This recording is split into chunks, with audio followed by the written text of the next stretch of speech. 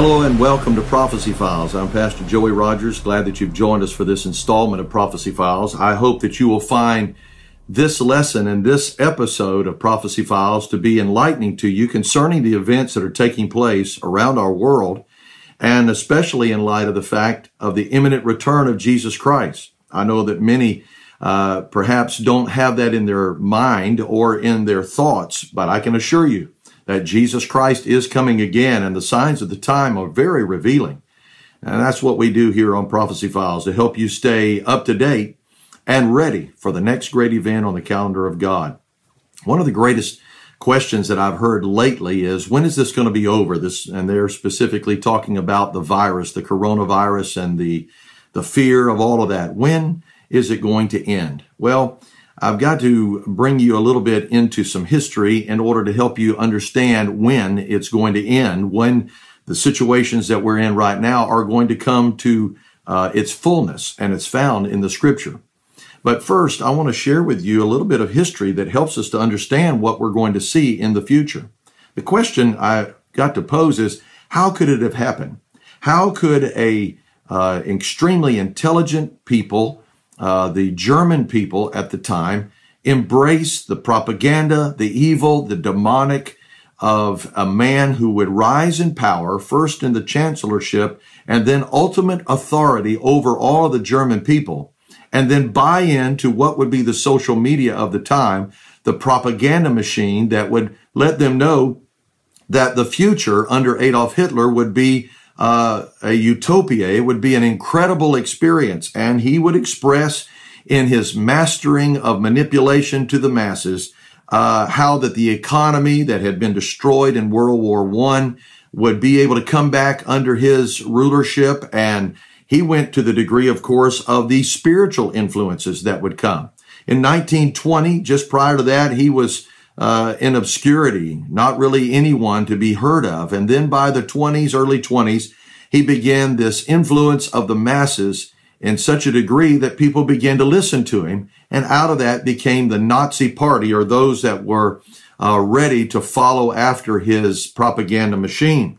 By the time that he had gained full power and authority, his influence was taking off to such a degree that he was talking about how he would recover the economy and how that he would take the spiritual renewal of Germany back to its pinnacle as it was before World War I. And so in this very short period of time, Adolf Hitler rose in power with an evil intent and heart that was absolutely from hell, that actually produced hardened hearts in the people that listened to him and were influenced by him, until the extermination of the Jews and other rebels, for that matter, would be eliminated, and it would be applauded by the masses and the approval of all those that would listen to Adolf Hitler. Listen, ladies and gentlemen, this man, Adolf Hitler, was a man who was only a small picture of the forthcoming evil of what the Bible describes as the man of sin, the Antichrist. Now, this is very important. And there is much that is said in the book of Daniel, much that is said by the prophets, as well as the book of Revelation, concerning this rise of the man of sin out of a sea of people, out of obscurity to a place of absolute world domination.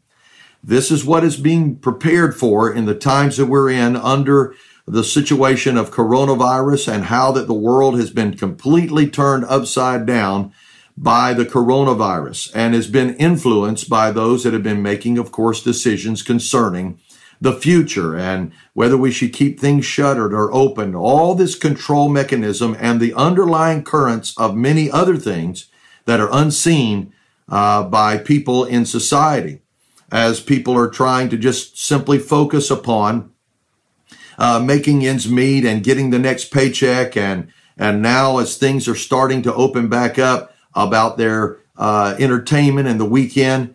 And I can tell you that in many hearts, I should say, God is not in their forethought. Party atmosphere in many, not only in the United States, but in many nations around the world, is the forethought of the day. One of the things that I see, of course, as an evident sign of the entrance of the Antichrist, but prior to that taking place, the church's disappearance in the rapture and the coming of Jesus Christ in the clouds is the entrance and the subtlety, and you're seeing it in the news, of the introduction of a cashless society. One article dealing with coming soon, the end of paper money. And in this article, the coronavirus will accelerate, according to this writer, the adoption of state-sponsored cryptocurrency and the elimination of paper currency. The advocates, this article says, for a national cryptocurrency says that the payment process could be faster if every citizen would buy into this as a digital wallet and the government could simply deposit the cryptocurrency with the push of a button. But in the aftermath even of the coronavirus, and many people are already pushing that. It was even introduced into the thoughts of the recent payroll protection plan, the PPP, that was outlined from Congress.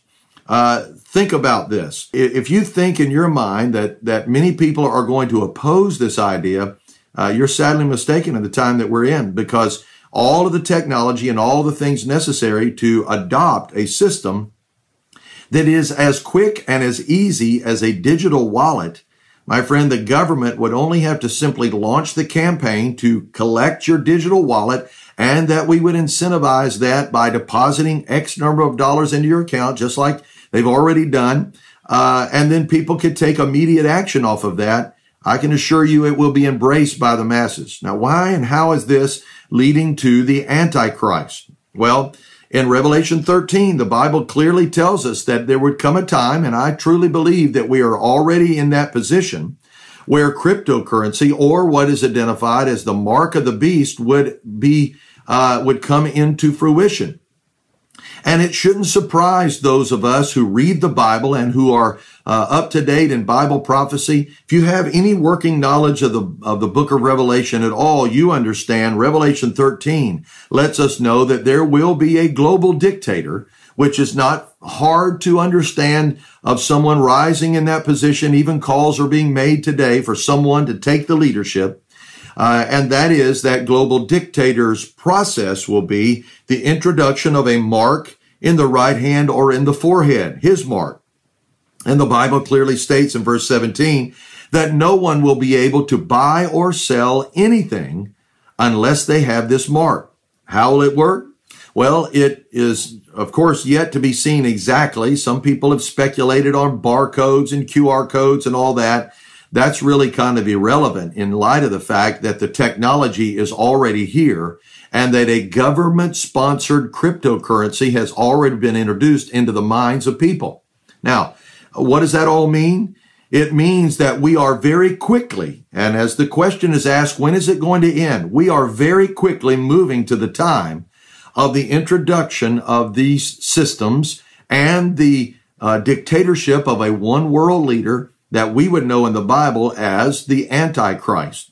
Now, the fast, quick approaching of all of this was certainly timed out by the prophets in the Word of God, and they have warned us over and over again. It would be only our own ignorance that would keep us at a place where we would ignore the signs and the sounds of the times that we're living in right now. In the midst, the Bible says, of even a global pandemic, this Antichrist person is going to rise. Luke 21:11 says. One of the other signs necessary for the last days to be revealed and the Antichrist to be revealed is that Israel would be back in their land. That's already been done. We just passed by once again another anniversary of the state of Israel's establishment in the land. Jeremiah 23 tells us about that. And Luke 21:24 through 28. And one of the greatest signs of Matthew 24:14 is what's been happening recently in the fact that the churches all around have been shuttered, the doors closed, and many of them, like ours, have now begun to open up. But as a result of that, the gospel being preached around the world is a fulfillment of Bible prophecy, and it's been happening on a scale that has been unprecedented through the internet and social media platforms. All of this is pointing toward the end of days and the last days, when the Antichrist, followed by the tribulation period and global government, all of that is rising to take its position, and a falling away of believers certainly taking place. I'm amazed that in the middle of all of this worldwide pandemic, that the hearts of mankind are still pushing the evil and the removal even of God from the thoughts of man in light of this global pandemic. That sin is pushing forward without any kind of hindrance or resistance, with no thought of God. These are the conditions that are described by the prophets in the Bible concerning the last days. In fact, listen to this passage of scripture now. I want you to stay close with me, because in Romans chapter 1, verse 28, the Bible says that in these last days, that even as they did not like to retain God in their knowledge, God gave them over to a reprobate mind to do those things which are not convenient. Listen to verse 29, being filled with all unrighteousness. Then he goes into this list of what it's going to look like. Unrighteousness, fornication, wickedness, covetousness, maliciousness, full of envy, murder, debate, deceit, malignancy, whisperings, backbiters, verse 30 says, haters of God, despiteful, proud, boasters, inventors of evil things, disobedient to parents, without understanding, covenant breakers, without natural affection, implacable, unmerciful. Verse 32 says, who knowing the judgment of God. It's not that people are ignorant of things coming to a head. Verse 32 says that they which commit such things are worthy of death, not only to do the same, but notice this last line, to have pleasure in them that do them. And that's very important, because the terminology here that is being used by the Apostle Paul in Romans is the fullness of things. I want you to keep that in your mind. One other passage of scripture that the Bible records, of course, that you've heard me mention before from Jesus in Matthew 24, that the comparison of the last days would be that of the days of Noah and the days of Lot. But interesting enough, listen in verse number 36 of Matthew 24, but of that day and hour knoweth no man, no, not the angels of heaven, but my Father only. And then Jesus says, but as it was in the days of Noah, so shall it be when the coming of the Son of Man shall be. For as the days that were before the flood, they were eating and drinking and marrying and giving in marriage until the day that Noah entered into the ark. In other words, everything was happening just like it always had been, with the ramping up of just pleasure seeking and doing whatever anybody wanted to do. Verse 39 says, and Jesus speaking, and knew not until the flood came and took them all away. They didn't have any thought of the flood coming or judgment coming. They ignored it, and they mocked Noah preaching this. And Jesus says, so shall it be at the coming of the Son of Man. Now, the Bible says that no man knows the hour but the Father in heaven. No man knows what? No man knows the limit of God's mercy when sin will have run its full course. So do we see those conditionings today? Do we see the events, the environment of Noah's day today? Well, I believe we do. I believe we see it just like it was in the days of Noah. But here's another passage of scripture that caught my eye that really is what set today's prophecy files in motion. Daniel 8, verse 23 says this. It says in verse 23, and in the latter time of their kingdom, Daniel is prophesying the last days and the last kingdom of the Antichrist that would come. This is the line, when the transgressors are come to the full. Please note that line. Then he goes on to say, a king of fierce countenance, and this is describing the Antichrist. A king of fierce countenance and understanding dark sayings shall stand up, and his power shall be mighty, but not by his own power. And he shall destroy wonderfully, and shall prosper in practice, and shall destroy the mighty and the holy people. Speaking of the Jews. And through his policy also he shall cause craft or witchcraft to prosper in his hand, and he shall magnify himself in his heart. And by peace shall destroy many. He shall also stand up against the Prince of Princes, which is Jesus Christ, but he shall be broken without hand. And the vision of the evening, Daniel says in the morning, which was told is true. And then the scripture says, shut up this vision, for it shall be for many days, or for the last days. It was so overwhelming for Daniel to receive this prophecy that the Bible says that he became sick over the next few days and fainted underneath the vision that he saw. It was so incredible, so awesome, and so chilling as well. Now, when is it, and this is the question that I posed to you at the beginning that people are saying, when is this thing going to be over with? Well, I don't see this being over. I see this being the continuum of things until Jesus returns. If it's not coronavirus, it will be something else. The point is this, and this is found in this passage of scripture in verse 23. The question has to be asked, when have we reached the point of no return? When have we reached the limit of God's mercy? Well, the Bible tells us very clearly right here, when the Antichrist is going to come on the scene, prior to that will be the return of Jesus Christ, and this will be the days of the culmination or the climaxing of the days of Noah returned in our time. And the verse of scripture in verse 23 of Daniel 8 holds the key to this when it says, when the transgressors or sinners are come to the full.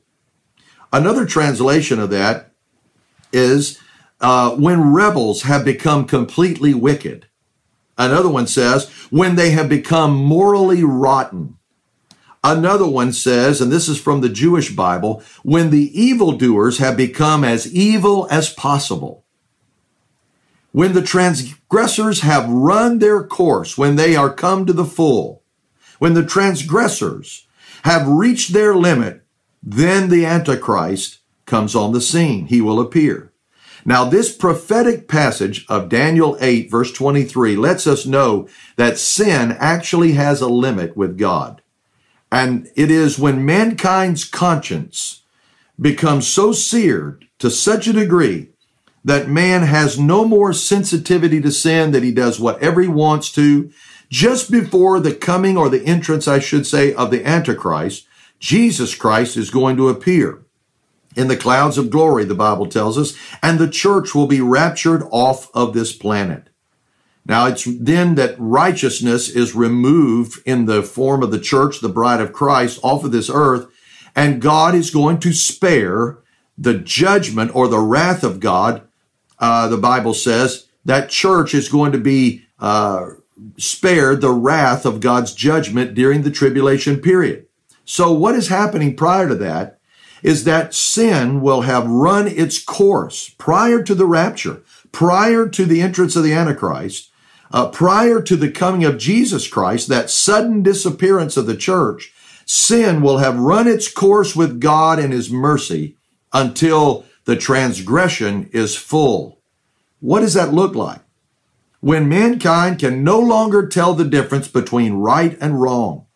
When the hearts of man become so darkened and so wicked that man will have reached the point when laws have been passed and sin will have been taken hold of so much that man becomes incapable of discerning light from darkness.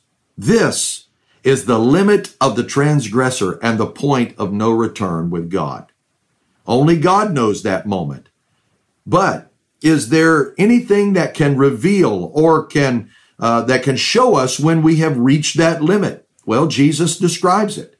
He says it will be as it was in the days of Noah and Lot. Well, the question is, how dark does darkness have to get before he returns? Well, I believe, and I could just pose this question to you, do you see the parallels between Noah and Lot's day and the time that we're living in right now? Are we already there? I believe we are. I believe that God alone, of course, knows the day and hour. But I also understand, according to 1 Thessalonians 5, that we are to know, according to the Apostle Paul, we are to know the times and the seasons. Listen to 1 Thessalonians 5. But of the times and seasons, brethren, ye have no need that I write unto you. For yourselves know perfectly that the day of the Lord so cometh as a thief in the night. And when they shall say peace and safety, then sudden destruction cometh upon them as travail upon a woman with child, and they shall not escape. But ye, brethren, now please notice this, ye, brethren, are not in darkness, that that day should overtake you as a thief. Ye are all the children of light. He's talking to the church. He's talking to believers. And the children of the day. We are not of the night nor of darkness. Therefore, let us not sleep as do others, but let us watch and be sober. For they that sleep, sleep in the night, and they that be drunken are drunken in the night. But let us, who are of the day, be sober, putting on that breastplate of faith and love for an helmet and a hope of salvation. For God hath not appointed us to wrath, but to obtain salvation by our Lord Jesus Christ. What a powerful promise that is for the church.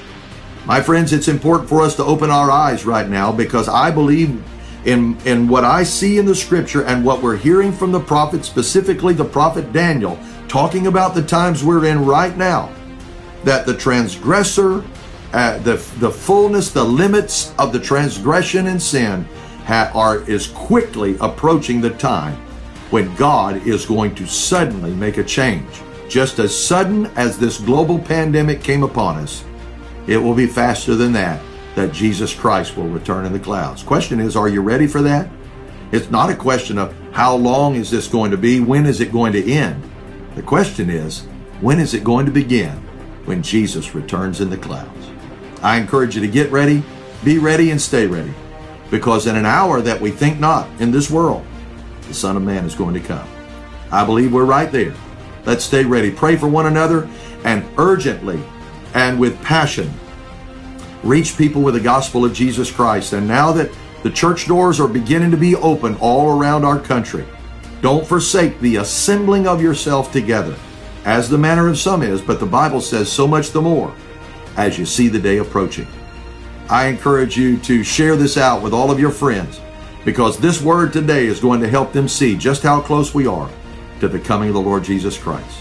And until we get together again, just like this, around God's Word here on Prophecy Files, remember, Jesus Christ is coming soon.